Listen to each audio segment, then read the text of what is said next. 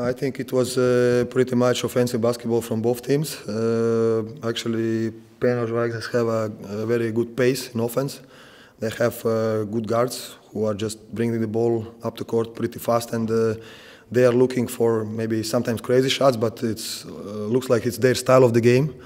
So, of course, we made too much fouls on them during the shots, and we give up a lot of free throws. But I think at the end of the day, this constant pressure that we was here, we was close to them, so they missed some shots in the last quarter. That's why we can see that they scored to the last points 17.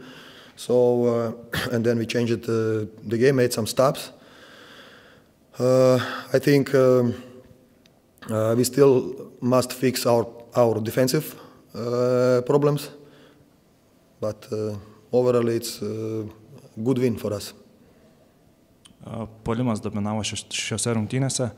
Pasvalio Pieno Žvaigždės turi greitus gynėjus, kurie kartais meta ir keistus, sudėtingus metimus. Tas vertė mus dažnai prasižengti, bet nuolatinis spaudimas, ypač rungtynių gale, leido tos metimus paversti dar sunkesniais.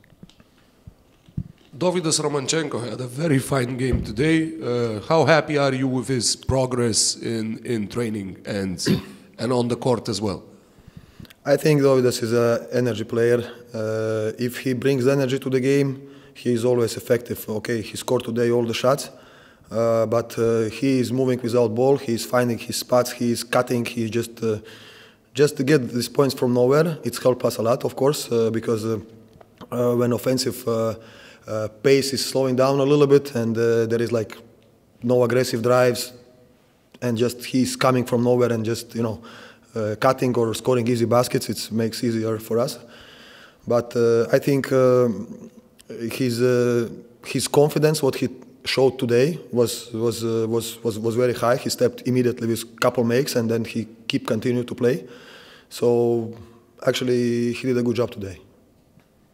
Paklaustas treneris apie Dovydo pasirodymą, sakė, kad žaidėjas yra energingas, jisai nuolatos juda apie kamuolio, susirenka taškus iš niekur, tas mums labai padeda, ypač atakose, kai kamuolys stovi. Tai tiek. What other positive aspects left an impression for you in tonight's game?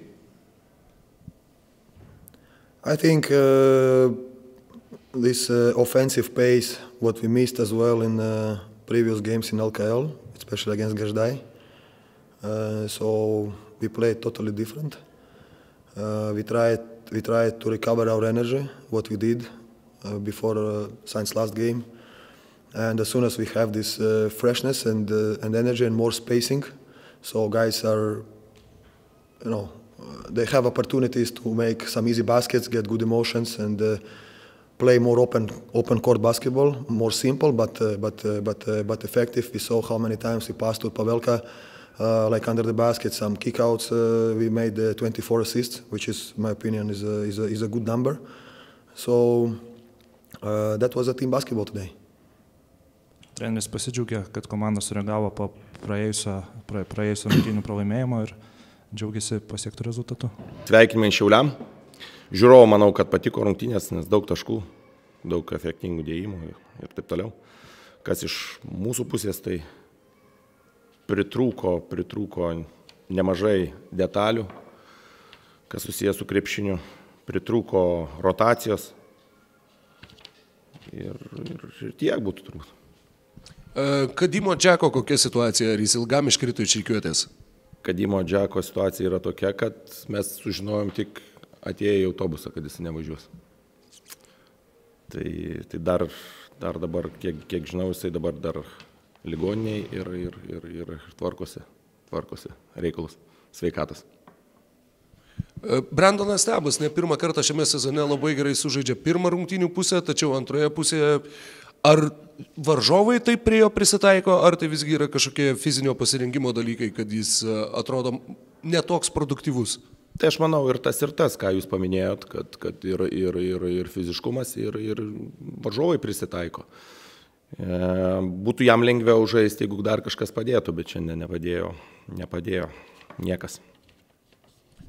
Šiandieną tokiom priverstinėm iš dalies aplinkybėm, tačiau Lukas Valantinas gavo pakankamai daug žaidybinio laiko. Ar esate patenkintas jo pasirodymu ir apskritai darbu treniruotėse? Ne, tai aš turiu būti patenkintas, aš verčiuosi ir žaidžiu su tuo, ką turiu, tai, o tuo vaikiu aš jau minėjęs irgi esu, kad jis labai sunkiai dirba treniruotėse, jis labai nori ir gauna tą savo šansą, tai tikrai esu patenkintas. Kokių pozityvių dalykų išsinešite iš šitų rungtynių, kalbant apie tolimesnę sezono eigą? Čia jau kelintos rungtynės praloštos, tai pralaimėtos, tai tų pozityvų nelabai daug renkasi, bet norėčiau, kad kuo mažiau tų traumų būtų, nes jos renkasi ir toliau.